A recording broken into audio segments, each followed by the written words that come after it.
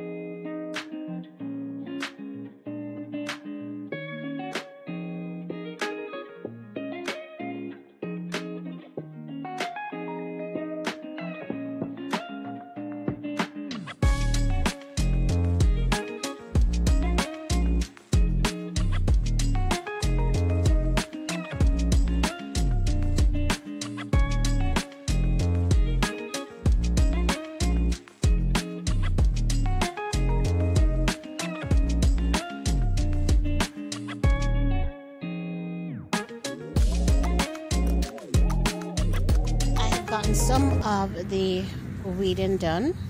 Right, still not perfect. Still have a lot to do. Okay, but a lot better than it was a few minutes ago, right? I'm going to switch task really quick, and we're going to get into moving this rose. This Margaret Merle, as mentioned earlier, is just not doing well in the space. I'm actually going to go ahead and we're going to take her out today, and I'm going to replace her with Shirley's bouquet. I'm going to place Margaret for now where we removed the knockout roses. I should be able to fit all three there of the Margaret Merles. So we'll pin her, we'll put her back there for the time being, and then hopefully if she works in that space, she will remain. If not, we can always move her out to put something else there. All right?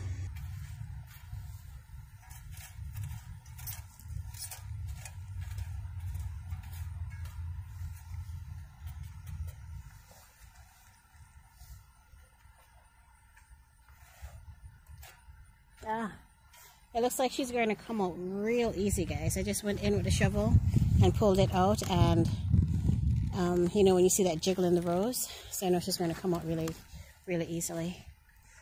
Let me set this up here. Let's see.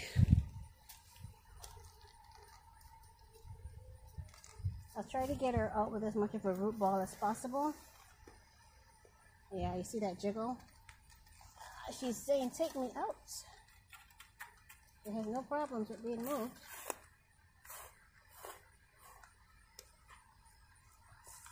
Oh my gosh, look at that, guys.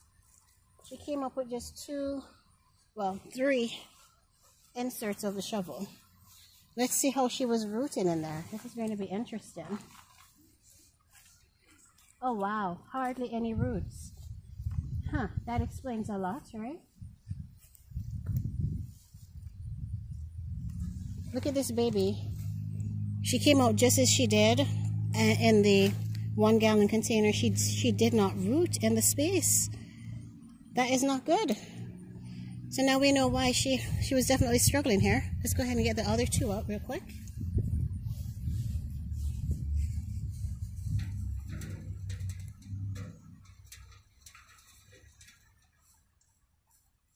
Poor baby. She was asking me for help all this time, and I was just waiting for her to do something on her own. Alright. Some of this mulch off. We can always get new mulch. Did you see how easily she came up, guys?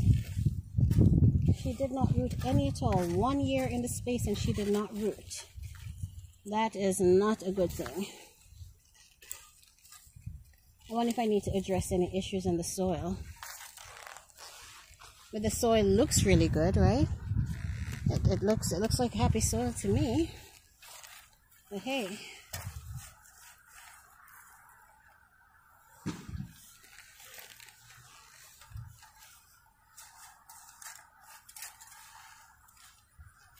Just to the back. All right, let's see if it is the same for number 2. If it's just going to be that same little 2 shovels in and out.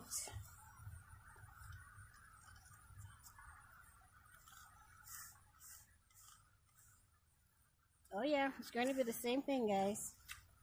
Because with that first insert, again, she moved. So there are no roots. I'm not even breaking any roots as I get in there. Not cool. Sorry, just walked past the camera.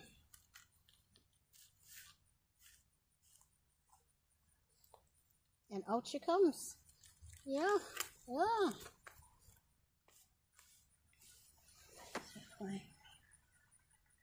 Look at that. Again. Oh, no roots.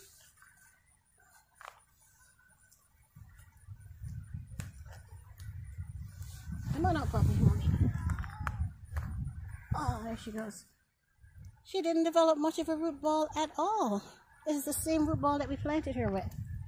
Oh.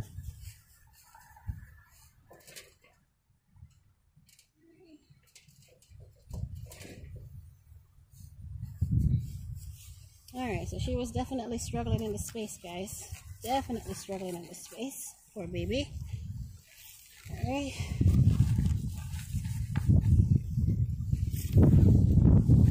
I guess we know what to expect. Let me go ahead and get the other one out here. And we get the new ladies in. And then we get Margaret Merrill transferred to the new bed.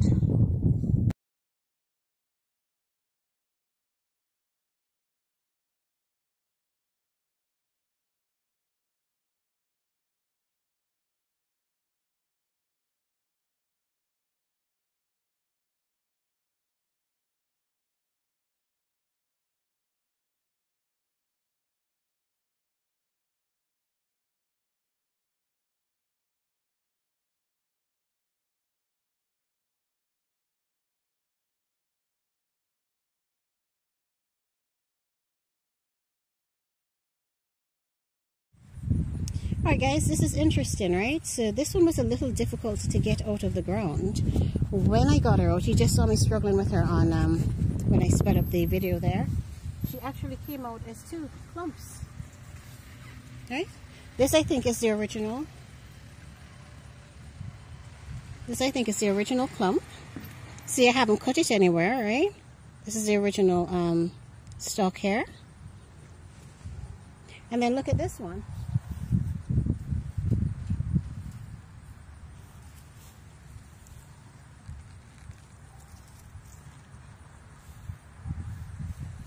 And then this is this piece that was stuck in there that didn't want to come out. This one, she hardly has any roots, but oh yeah, I guess this is her main taproot there. And then this one came out with her. Huh, interesting, right? Totally separate from the root ball that we just pulled out. Let's compare the leaves really quick. Hold on. Because I know I had roses in here. At one point I had Mill of the Floss in that bed. Let's do a quick comparison. Elongated leaves. Interesting. Do you think the leaf structure looks a little different? I mean, the canes look the same, right? You can't tell a rose by the canes, can you? But leaves do look different. Because, for example, if I'm looking at Gertrude Jekyll's leaves are different from that of Munstead Wood and so on. So leaves really do help to tell you who you're working with. And I must admit that her leaves are a little different on this one. This is very, very interesting. Here are the 3 original plantains. 1, 2, and 3. And then we got this one that was really growing like a weed. This is one that I had cut back because it was so long. Look how it came out. Huh. It would be interesting to see if this is a different rose. But alright, let's not have her sit here. I don't even know if she's going to root again based on how I pulled her out. But let's get the Sally Holmes in, and then we'll get these ladies planted.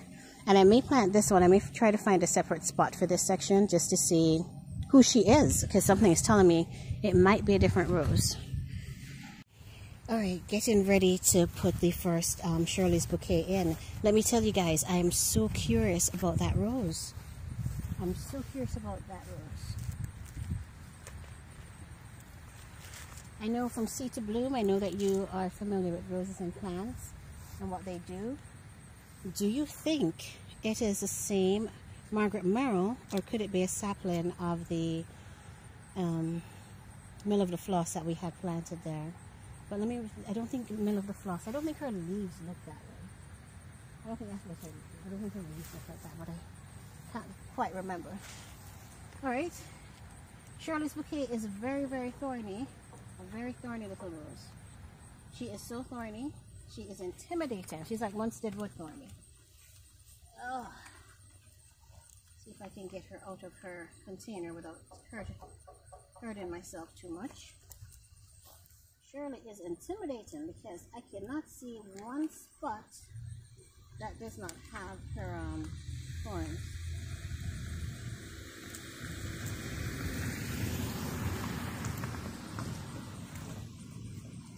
I'm trying to get her up without having to experience the thorns. Get her out in there. Come on, Mama. Get on out there for me. Gemma. There you go. You are so beautiful. You are gorgy, gorgy, gorgy. Just need you to come on out for me. Remember, roses in my garden are not allowed to stick me. No, no, no.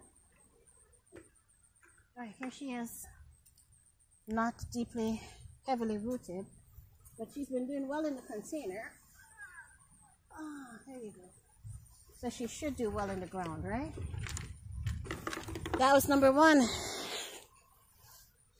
Number one took me a couple minutes. Let me go ahead and get the other two in here. Then we'll see what it looks like.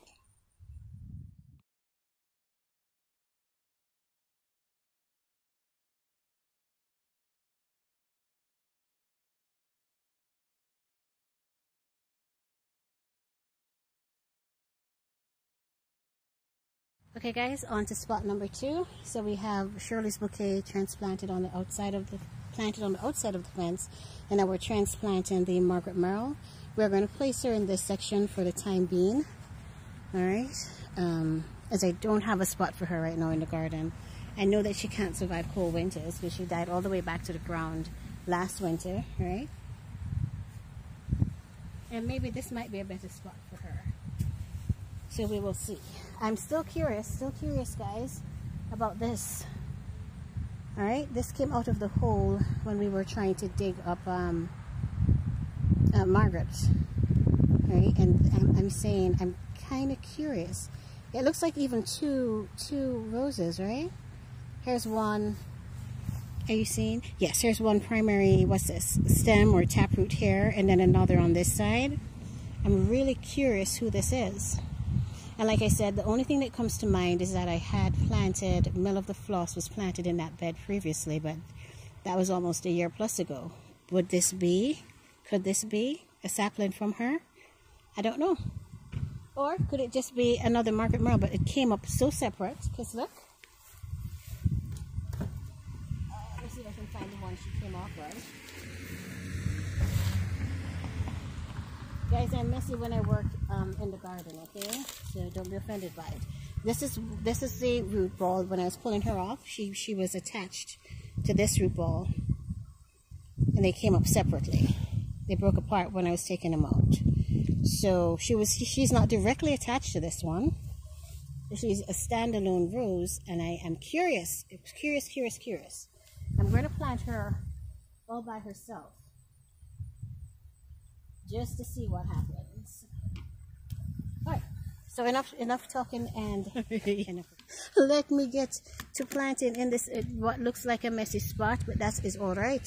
It is just the dirt and some messy landscape fabric and a little bit, compared to the rest of the garden, just a little bit of grass in the bed. Okay, let me get these guys in here really quick, and then we'll move on to hopefully workstation number 3. But we'll see how much time we've got left.